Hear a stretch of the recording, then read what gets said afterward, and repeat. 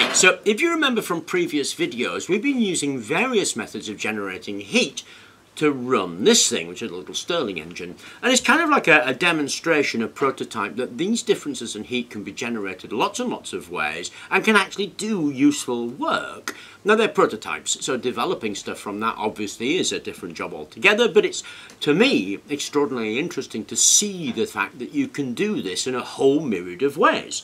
Now we live in just a truly fascinating world, don't we? Now I mentioned before in those videos about this marvellous magical material. This marvellous magical material is clay. It's a special kind of clay actually called zeolite, and zeolite occurs naturally, but they also make different forms of zeolite, and those zeolites are named with numbers. This particular one is X13. It's used, I think, for cleaning ammonia out of fish ponds or something like that, but it does have a stunning and amazing property. And I'm going to give you a close-up so that you can see it in action, because it truly is amazing. Okay, so I've filled my stainless steel ashtray with a bit of the zeolite, and watch what happens when I pour on water. Boils almost immediately.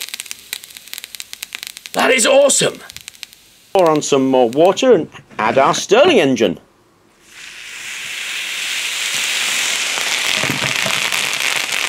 Ow.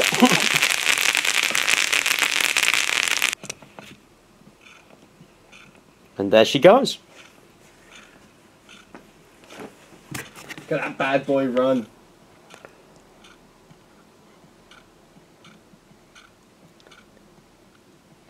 So I really just wanted to demonstrate that clay and a cup of cold water will generate enough energy to turn that Stirling, which I thought was just awesome. And of course, remember we made this in a previous video?